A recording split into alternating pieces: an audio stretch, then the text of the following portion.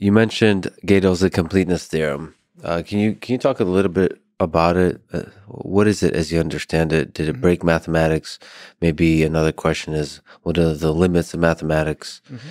What is mathematics from the perspective of Gödel's completeness theorem? Oh, yes. How much time do you have? So we talked about time previously, so it's time is an illusion, right? So we agreed. So Kurt Gödel was a great Austrian mathematician and logician.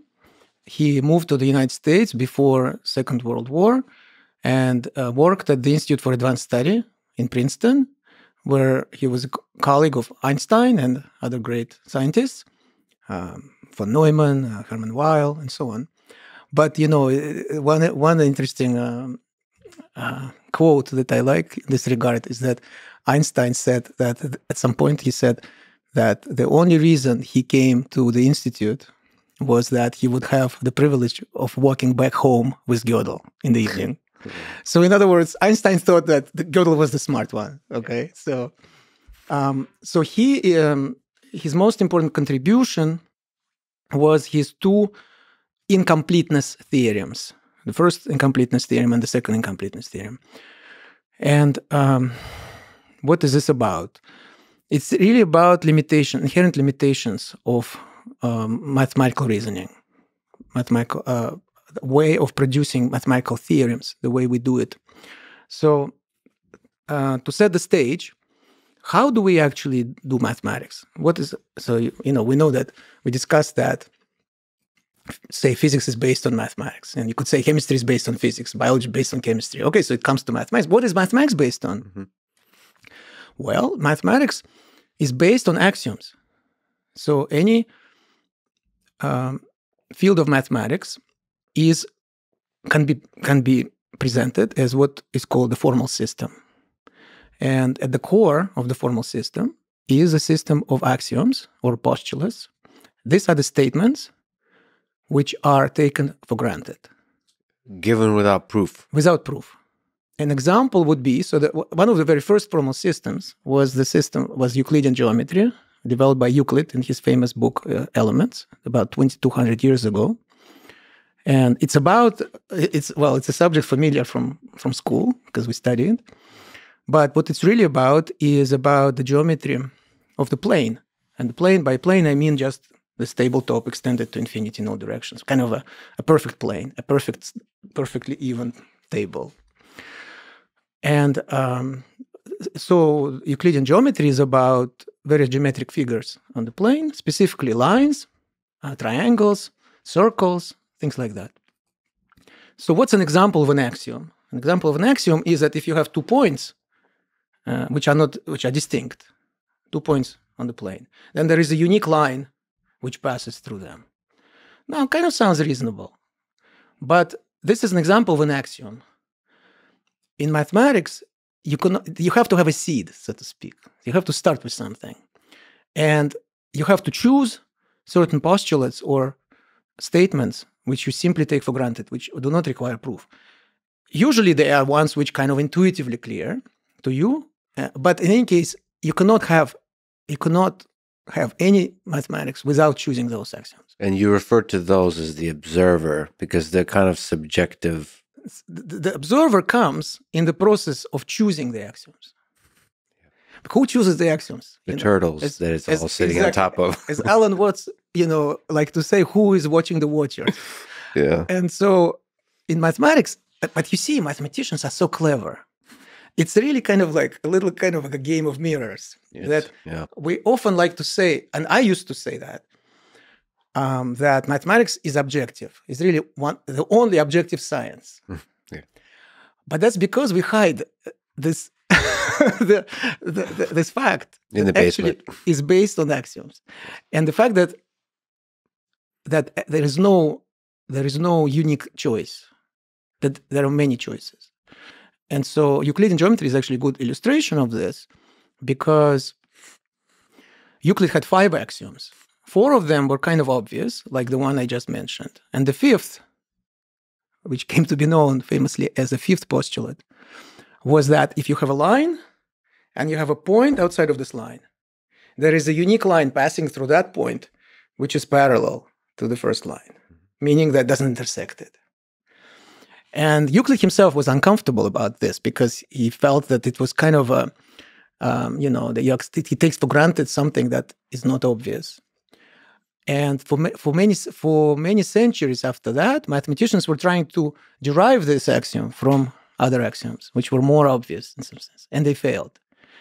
And it was only almost 2,000 years later that mathematicians realized that you can't. Not only you cannot derive, but you can actually replace it with its opposite. And you will still get a bona fide, a consistent, not self-contradictory, which is called non-Euclidean geometry, which of course sounds very complicated, but it's not. Think of a sphere, just the surface of a basketball, or the surface of the Earth, idealized. The analogs, so you have points, you have analogs of lines, which are meridians, right? Every two meridians intersect, unlike parallel lines on a flat space. There is also so-called hyperbolic plane, where the infinitely many lines which do not intersect. So every possibility can be realized. There are different flavors. This is a good illustration of what a formal system is. You start with a set of axioms, those statements you take for granted, and this is where you have a choice. And by making different choices, you actually create different mathematics. After that, there are rules of inference, logical rules, such as if A is true and A implies B, then B is true. Most of them were actually introduced already by Aristotle, even before Euclid. And then it runs as follows. You have the axioms, which are accepted as true statements. Then you have a way to produce new statements by using the rules of logical inference from the axioms.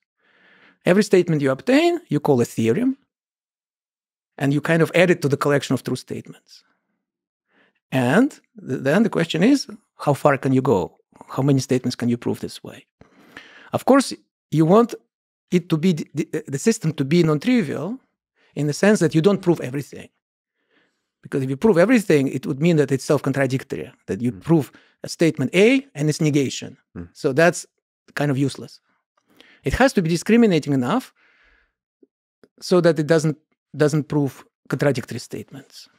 So that there is already a question of that mathematicians call consistency. It has to be consistent in the sense that it is not self-contradictory. And then the idea that was basically prevalent in the world of mathematics by the beginning of the 20th century was that in principle, all of mathematics could be derived this way. We just have to find the correct system of axioms, and then everything you ever need would be could be produced by this procedure, which is really algorithmic procedure, which actually could be run on a computer. Now, think about it. What is special about this process? In this process, you are just manipulating symbols, basically. You're going from one statement to another without really understanding the meaning of it. So it's an ideal playground for a computer program. It's a purely syntactic process where there are some rules, some rigid rules of passing from one statement to the next. Most mathematicians believed that this way you can produce all true statements. And if this were true, it would give a lot of credibility to the thesis that everything in life is computational, or life is computation. Because then, at least mathematics is computational, because then it can be programmed. And a computer, after sufficient time, depending on its capacity, would produce every true statement. So Gödel's first incompleteness theorem says that that's not the case. And it not just says it, but it proves it at the highest level of rigor that is available in mathematics. That is to say, within another formal system that he was operating in. So, more precisely, what he proved was that if you have a sufficiently sophisticated formal system, that is to say, that you can talk about numbers, whole numbers in it, that you have whole numbers, 1, 2, 3, 4, you have formalized the operation of addition and multiplication within the system. If it is consistent, that is to say, if it's not completely useless, then there will be a true statement in it, which cannot be derived by this linear syntactic process of proving theorems from axioms. It's really incredible. So this was a revolution. 1931, a revolution in logic, a revolution in mathematics. So we're still feeling the tremors of this discovery.